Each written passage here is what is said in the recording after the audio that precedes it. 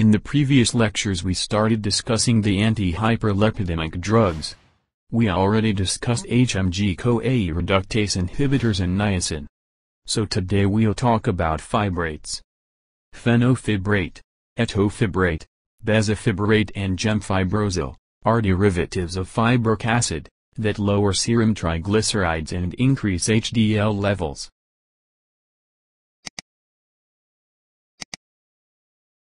First, let's talk about the mechanism of action. The peroxisome proliferator activated receptors are members of the nuclear receptor family that regulates lipid metabolism. Fibrates activate these receptors, leading to decreased triglyceride concentrations through increased expression of lipoprotein lipase and decreasing apolipoprotein C2 concentration. Fibrates also increase the level of HDL cholesterol by increasing the expression of ApoA1 and ApoA2.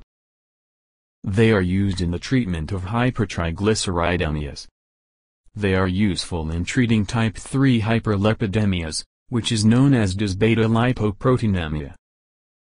The most common adverse effects are mild gastrointestinal disturbances. There is also a predisposition to form gallstones due to increased biliary cholesterol excretion. Myositis, muscle weakness or tenderness may happen, and the risk may be increased in patients with renal insufficiency.